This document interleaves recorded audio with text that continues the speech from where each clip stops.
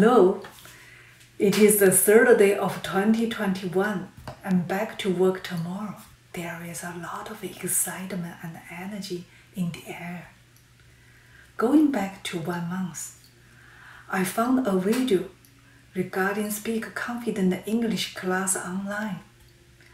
Since that time, I have already taken over 20 lessons to get speaking practice in English.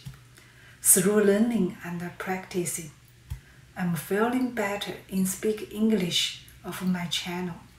I'd like to share my experience in the video.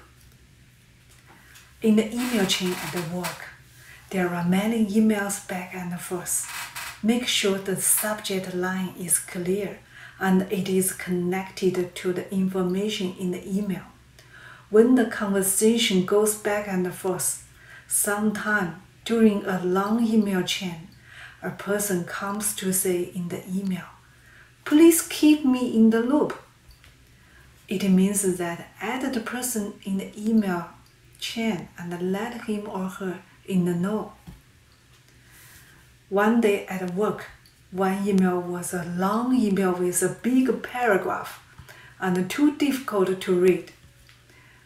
My native speaker colleague said to me, "It is cleaning like a mop."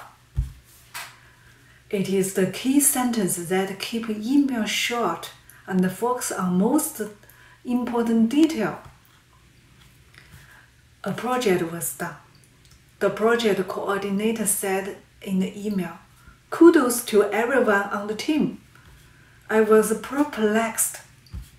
What's mean kudos? It's congratulating and everyone has done a great job. At the end of 2020, I was snowed with paperwork and a lot of irons on the file. At my work, it seems that I was burning the candle at both ends to meet the deadline. After work, I needed to learn how to make a video. I was at my maximum capacity and I got a full plate. Is it good? Certainly, it is sensational. In the morning, I got up 6:30, ran for a while on the street. After 15 minutes, I ran to the kitchen and make a breakfast. At the same time, I was talking with one friend on the phone.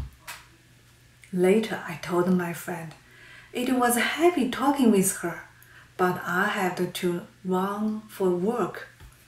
The news online said Mr. Trump was running for the American president. There were 2 people running for the election. The river current was running strong due to heavy snow melting. The colorful Christmas lights are running up the railing in the front of the door. It's a long way to improve English for me. I will continue investing in myself through learning Speak Confident English class.